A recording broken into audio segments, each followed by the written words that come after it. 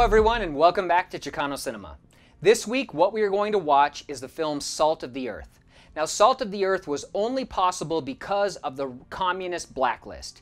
Now there were a bunch of filmmakers that were prominent filmmakers in Hollywood, but when the government found out that they were a part of the Communist Party, they were blacklisted and they were no longer allowed to make films.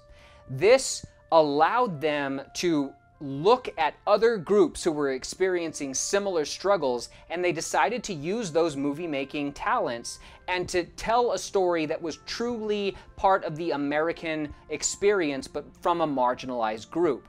Now, this group of filmmakers read about a group of miners in New Mexico that had gathered together and unionized and through their bonding, fought for equal rights. This is something that they really responded to, so they went down to New Mexico, interviewed all of these different miners, and then made a movie that is starring the miners. So the people that you see in the film were actually the people who went on strike and got their rights, fought for their rights. So is the acting going to be stellar? No, not really, but you're going to be seeing like real history, but people reenacting what they had done before.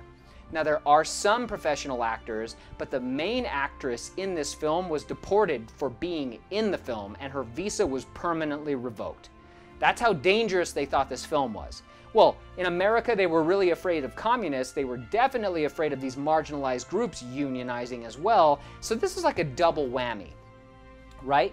So when the film was made, it was very dangerous and they tried to shut it down. The film was blacklisted, the film was banned, and in the areas where the film was able to make it to a theater, people would like boycott it there, or the film projectionist wouldn't show up. They had a bunch of problems, but you're gonna see a film that is so far ahead of its time in terms of ideals of equality, and the story itself is one that definitely needs to be told.